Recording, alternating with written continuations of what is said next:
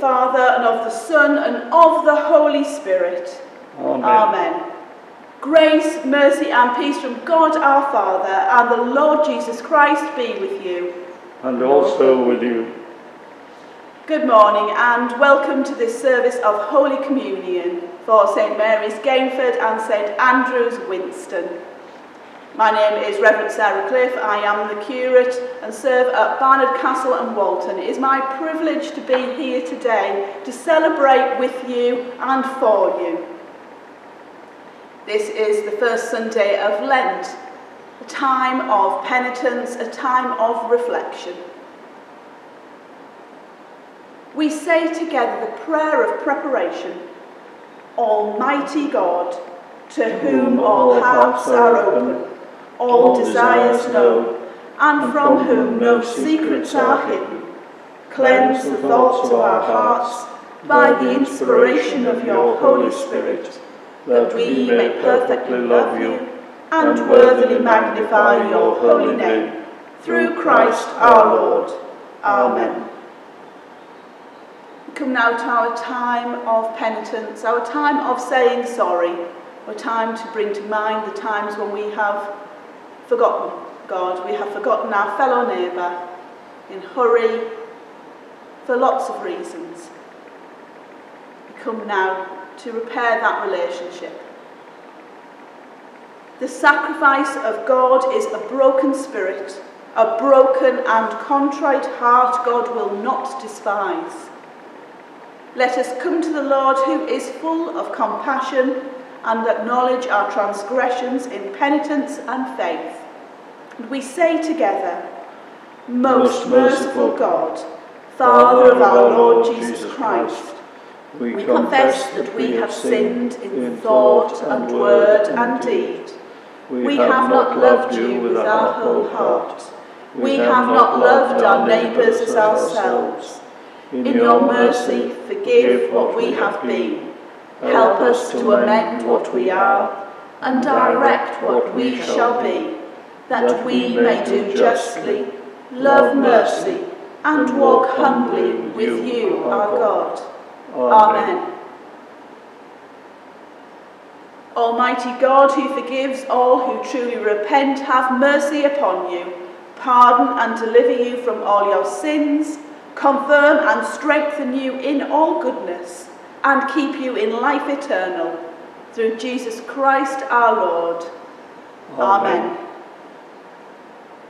And now the collect, the special prayer for each week, and this is the first Sunday of Lent. Heavenly Father, your Son battled with the powers of darkness and grew closer to you in the desert. Help us to use these days to grow in wisdom and prayer, that we may witness your saving love in Jesus Christ our Lord. Amen. We'll now listen to our first reading, the reading from Psalm 25. The first reading is taken from Psalm 25, reading from verses 1 to 9. To you, O Lord, I lift up my soul. O my God, in you I trust. Do not let me be put to shame. Do not let my enemies exult over me. Do not let those who wait for you be put to shame. Let them be ashamed who are wantonly treacherous. Make me to know your ways, O Lord. Teach me your paths. Lead me in your truth and teach me, for you are the God of my salvation. For you I wait all day long. Be mindful of your mercy, O Lord, and of your steadfast love, for they have been from of old. Do not remember the sins of my youth, or my transgressions. According to your steadfast love, remember me, for your goodness' sake, O Lord. Good and upright is the Lord. Therefore he instructs sinners in the way. He leads the humble in what is right, and teaches the humble his way. This is the word of the Lord. Thanks be to God. Would you please stand for the reading of the Gospel? Hear the Gospel of our Lord Jesus Christ according to Mark. Glory to you, O Lord. In those days Jesus came from Nazareth of Galilee and was baptized by John in the Jordan. And just as he was coming out of the water, he saw the heavens torn apart and the Spirit descending like a dove on him. And a voice came from heaven. You are my Son, the beloved. With you I am well pleased. And the Spirit immediately drove him out into the wilderness. He was in the wilderness for 40 days, tempted by Satan, and he was with the wild beasts, and angels waited on him. Now after John was arrested, Jesus came to Galilee, proclaiming the good news of God and saying, "The time is fulfilled, and the kingdom of God has come near. Repent and believe in the good news." This is the gospel of the Lord. Praise to you, O Christ. Would you please be seated? I speak in the name of the living God, who is Father, Son, and Holy Spirit. Amen. In true Gospel of Mark style, in less than 140 words, we have the baptism of Christ, temptation by Satan, and the beginning of Jesus' ministry in Galilee. St. Mark rarely ponders, he rarely dwells. Time is precious, so off we set. Time is in short supply in St. Mark's time. And for those of us who are rather inclined to live life in a St. Mark kind of way, this is not helpful at the beginning of Lent. As children, we many of us wish time away, hurrying things up to our next birthday or to Christmas or to a holiday. As we grow older and hopefully a little more wise, we learn to slow down, to relish time, to watch the flowers grow and often push impending birthdays further back in our minds. But for those of us who are not good at slowing down, or dwelling, or pondering, the Church has rather helpfully inserted particular times of the year to help us out, Lent, of course, being the greatest. In our 40 days of observation, we remember the 40 days that Jesus spent in the wilderness, under the duress of temptation and danger. It is interesting to note that the text says the Spirit drove him out into the wilderness, not led, as in written in Matthew and Luke. There's something here preparing us for Good Friday. The Spirit drove him out to meet Satan head on. Jesus could have resisted, but in a foreshadowing of Good Friday, he did not look for a way out. but accepted all that was to follow. And again, in contrast to Matthew and Luke, we get precious little detail of what happened in the wilderness, apart from the mention of Satan, wild beasts and angels. Satan tempted, angels attended, and the wild beasts? Well, in the presence of him who was at creation, who has the power to heal and raise from the dead, who is the beloved of God, the wild beasts would have been to Jesus as terrifying as puppies and kittens. If Jesus can overcome Satan, sin and death, then a couple of boisterous wild boar and the odd serpent would not trouble him. For us who are baptised in the name of God, who is Father, Son and Holy Spirit, I wonder in our own lives, where are our temptations? Where are our fears of the wild and scary? Now, in the season of Lent, we can take time to address them head on. Address them in prayer and in the reading of Scripture. Address them in a walk in God's good creation. Address them in our giving up of our everyday temptations, or our taking up of positive habits and new ways. Christ leads us through whatever comes our way, the scary, the wild, the unknown. When we can be certain of not much else, we can be certain of him who saw the heavens ripped apart at his baptism, and who at his death God ripped apart the veil in the temple. At his baptism, God spoke the words, "You are my Son, the beloved. With you I am well pleased." In times of wilderness and isolation, as well as times of joy and abundance, we too must remember that through Christ, we too are God's beloved sons and daughters. In that knowledge, we must respond. This Lent, I will endeavour to take the time to say to myself, just as much as I encourage you, the time is fulfilled and the kingdom of God has come near. Repent and believe in the good news. Amen.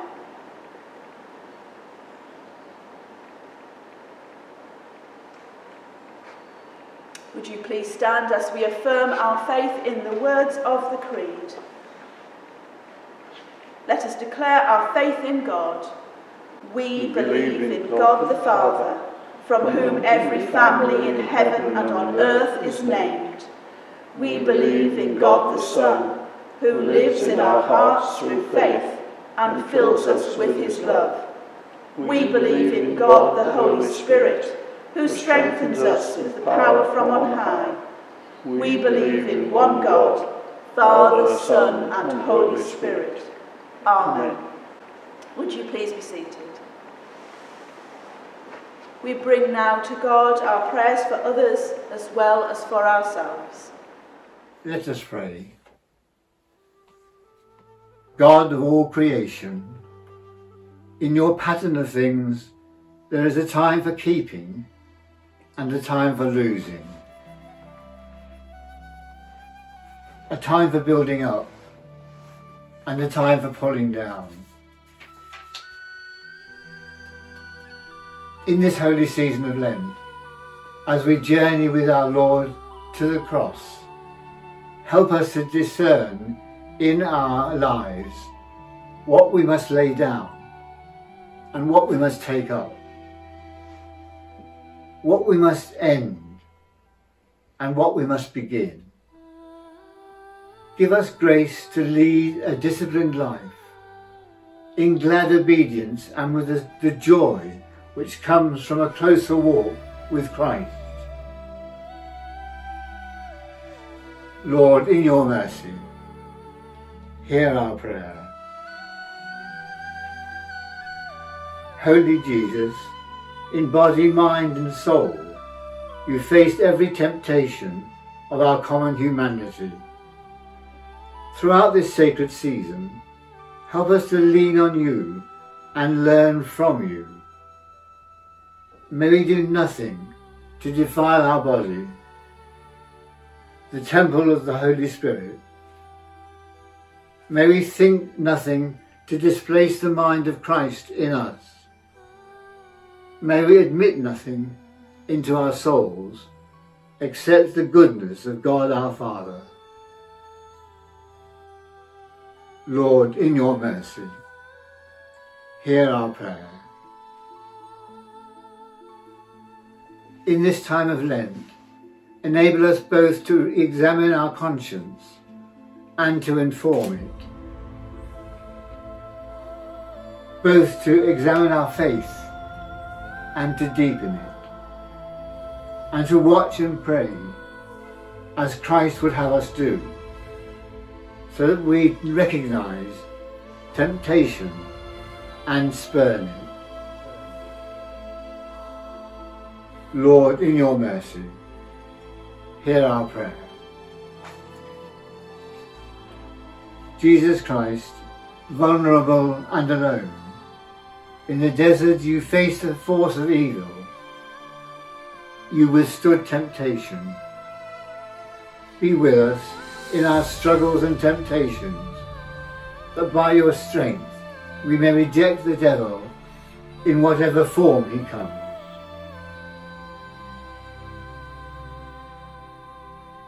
Lord, in your mercy, hear our prayer. Jesus Christ, we are surrounded by illness and by those whose life is being affected by the pandemic. We pray for all who have passed through a time of trial. And we pray for those within our own community who need our prayers, especially for Joy and Gillian. Bless us as we move forward to a new beginning, and we pray that you will be with us as we take the road to health and happiness.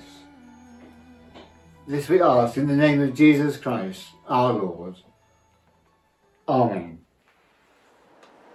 Since we are justified by faith, we have peace with God through our Lord Jesus Christ, who has given us access to his grace.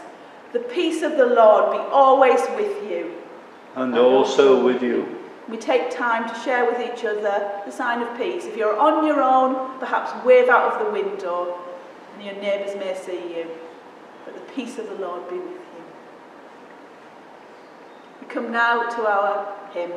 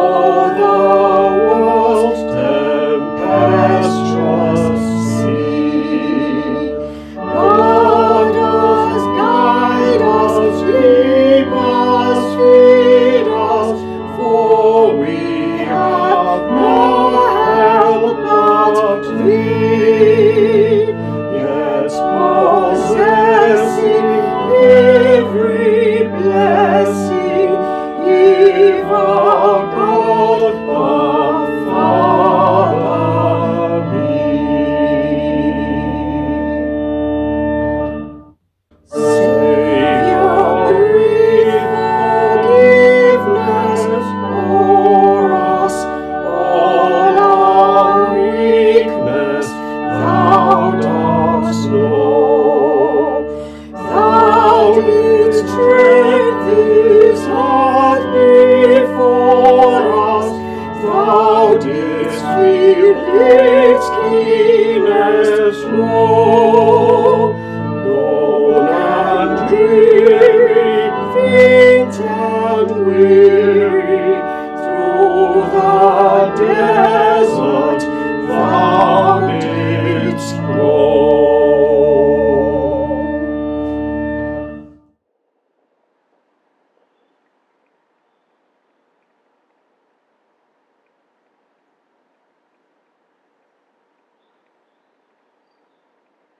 God of mercy and compassion, your word calls us home to faith and love. Accept all we offer you this day, in the name of Jesus Christ our Lord. Amen. Amen. The Lord be with you. And also with you. Lift up your hearts. We lift them to the Lord. Let us give thanks to the Lord our God. It is right to give thanks and praise. For in these 40 days you led us into the desert of repentance, that through a pilgrimage of prayer and discipline we may grow in grace and learn to be your people once again. Through fasting and prayer and acts of service, you bring us back to your generous heart. Through study of your holy word, you open our eyes to your presence in the world and free our hands to welcome others into the radiant splendour of your love. And now we give you thanks because you give us the spirit of discipline, that we may triumph over evil and grow in grace. As we prepare to celebrate the Paschal mystery with mind and heart renewed. So we join with the Blessed Virgin Mary and all the saints, forever praising you and saying, Holy, holy, holy, holy Lord, God of power and might, heaven and earth are full of your glory. Hosanna in the highest. Accept our praises, Heavenly Father, through your Son, our Saviour, Jesus Christ. And as we follow his example and obey his command, grant that by the power of your Holy Spirit, these gifts of bread and wine may be to us his body and his blood, who in the same night that he was betrayed took bread and gave you thanks. He broke it and gave it to his disciples, saying, Take, eat. This is my body which is given for you. Do this in remembrance of me.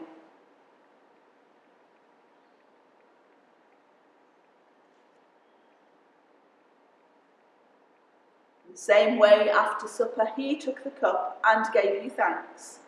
He gave it to them, saying, Drink this, all of you. This is my blood of the new covenant, which is shed for you and for many for the forgiveness of sins. Do this as often as you drink it, in remembrance of me.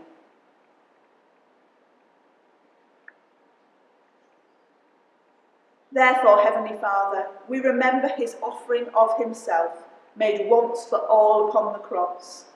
We proclaim his mighty resurrection and glorious ascension. We look for the coming of your kingdom, and with this bread and this cup we make the memorial of Christ, your Son, our Lord. Jesus Christ is Lord. Lord, by your cross and resurrection, you have set us free. You are the Saviour of the world. Accept through him, our great high priest, this our sacrifice of thanks and praise. And as we eat and drink these holy gifts in the presence of your divine majesty, renew us by your Spirit, inspire us with your love, and unite us in the body of your Son, Jesus Christ our Lord. Through him and with him and in the unity of the Holy Spirit, with all who stand before you in earth and heaven, we worship you, Father Almighty, in songs of everlasting praise. Blessing and honour and glory and power be yours forever and ever. Amen. Let us pray with confidence as our Saviour has taught us. Our Father, who art in heaven, hallowed be thy name. Thy kingdom come, thy will be done, on earth as it is in heaven. Give us this day our daily bread, and forgive us our trespasses, as we forgive those who trespass against us. Lead us not into temptation, but deliver us from evil. For thine is the kingdom, the power and the glory, forever and ever. Amen. We break this bread to share in the body of Christ. Though we are many, we are one body, because we all share in one bread. the body and blood of Christ. Amen.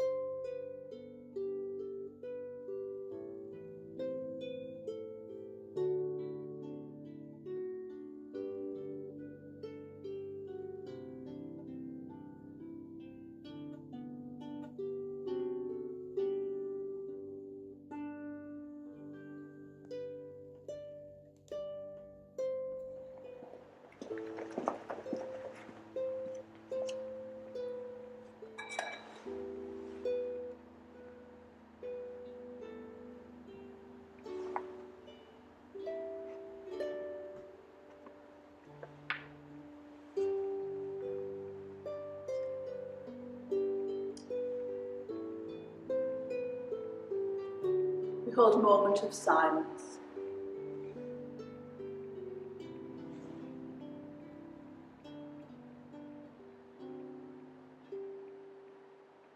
Say together our prayer after communion. Almighty God, we thank you for feeding us with the body and blood of your Son, Jesus Christ. Through him we offer you our souls and bodies to be a living sacrifice. Send us out in the power of your Spirit to live and work to your praise and glory. Amen. God, who from the death of sin raised you to new life, in Christ keep you from falling and set you in the presence of his glory. And the blessing of God Almighty, the Father, the Son, and the Holy Spirit, be with you and remain with those you love and care for this day and forevermore. Amen. Go in peace to love and serve the Lord. In the name of Christ. Amen. Thank you for joining us today for our communion service. Have a blessed and holy Lent.